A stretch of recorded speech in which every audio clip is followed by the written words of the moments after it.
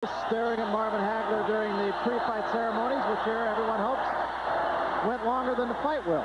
Indication as to whether or not Marvelous Marvin Hagler has slipped at all. That was a good right hook by Hamsho that land. It was a pretty good punch too.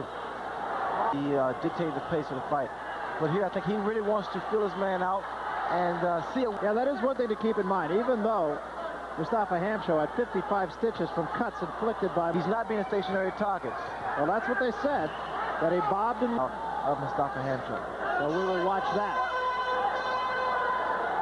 And there is a little bit of watch that if we can.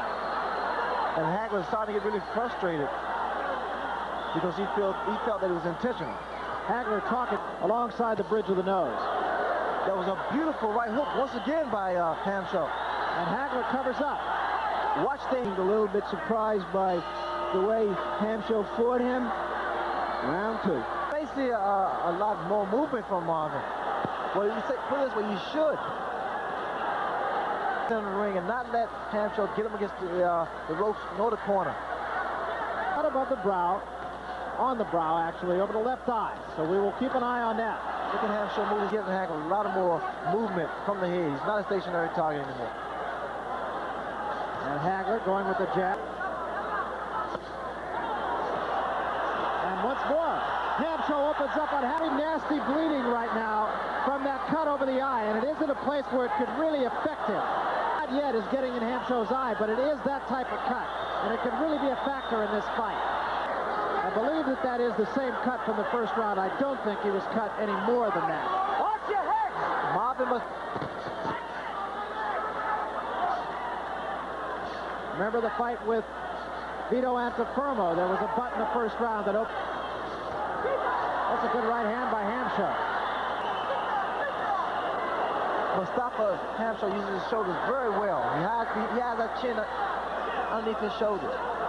Between rounds, we will look into the corner of Mustafa Hamsho and we will try to check on that cut. Hamsho took a good right hand that stopped him in his tracks.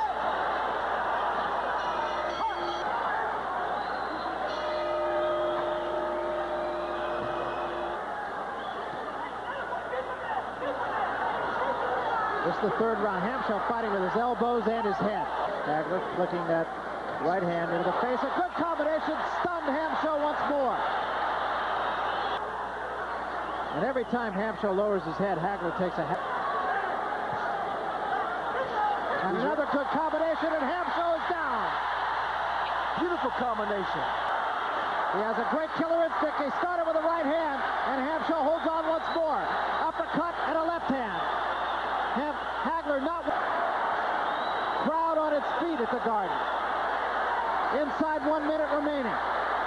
There you go. Hamsho is out on his feet. Hagler should be able to finish him off. Time, no factor. McCarthy says, don't push. There's the right hand. Hamsho is down. He will not get up. This one is all over.